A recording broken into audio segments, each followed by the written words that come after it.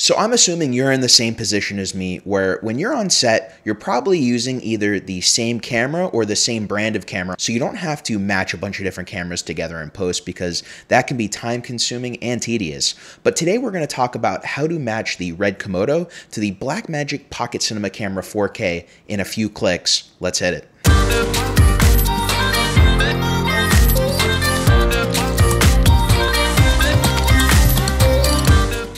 Hey everybody, and welcome back to the channel. If you're new here, my name is Geoff Fagien. I'm a DP and filmmaker based out of South Florida. So we're going to look at matching the RED Komodo and the Pocket 4K extremely easy using a program called Cinematch. Now, Cinematch did provide me this plugin for DaVinci Resolve for review. However, my thoughts are my own. They're not paying me to give it an endorsement or anything like that. I am just super stoked at how well this program works and how easily it works. Okay, so we are at the computer now, and DaVinci Resolve is open. We have the Blackmagic clip right here, and we have the RED clip right here. Both cameras are next to each other on a tripod, and they're both using the Tokina 11-16, so the angle is slightly different on both of the cameras, but overall it's the same room, same lighting situation, so I figured it's a great way to compare. So what we're going to do is we're going to go over to the color tab, and we'll start off on the RED. And we're going to make a new node. It's going to be a corrector. And then we're going to go down to Cinematch. We're going to bring in Cinematch. Then we're going to choose the source camera. Now, Cinematch doesn't have the Komodo yet.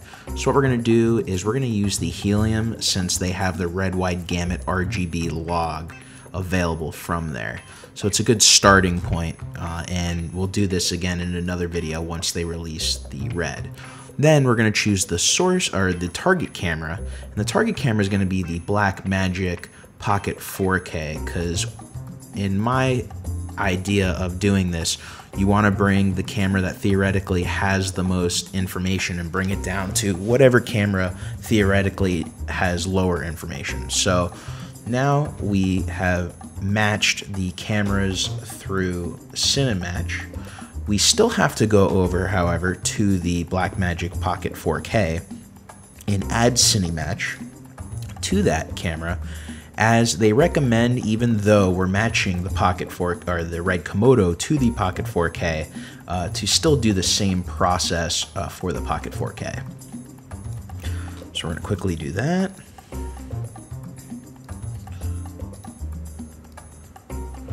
And there we go. Now, you're going to see they're not quite the same. We're still going to have to add a LUT, which just to make this quick, I'm going to add a corrector node. We're going to use a LUT by my good friend Geoff from Craft Show, who made this LUT for me a few years ago. And I've been using it a lot when it comes to the Blackmagic. So there we go on there.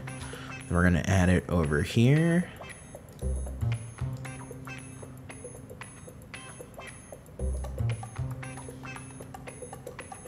You're going to notice it still isn't quite the same. There's still a little bit more matching that needs to be done. So first, I can tell the white balance is a little bit different from camera to camera. So we're going to change the white balance on the RED to 6000. Yeah, I like that white balance on the Blackmagic, so we'll take that to 6000. It's also a little bit more punchy in the contrast, so we'll put a little bit more contrast in. And then at the same time as well, we'll do a little bit on the curves to bring it down. Now, as you can see, they aren't exactly the same, but for how quick of a matching we just did, I would say it looks pretty good. And I'm sure as I spend more time using Cinematch, I can not only get this to match a lot closer, but also a lot quicker. So I'm very excited with this plugin for DaVinci Resolve, and I can't wait to be using it more, not only on more projects, but also testing it with other cameras. And again, this is really my first few days with it, but I kind of wanted to put this out there to show everybody what's possible using this plugin.